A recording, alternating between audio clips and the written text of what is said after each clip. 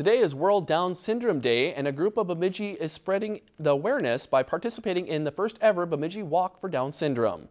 It's estimated that more than 400,000 people in the world have Down syndrome. Organizers say that this walk is meant to represent them all. World Down Syndrome Day is recognized on March 21st, or 3/21, because it represents the triplication of the 21st chromosome, which causes Down syndrome. We have about 20 people here walking today. We just decided last night we would go ahead and arrange something to celebrate World Down Syndrome Day. We just plan to walk to the Sanford Center, and hopefully in the future we can get more people to join us and raise money for Down syndrome.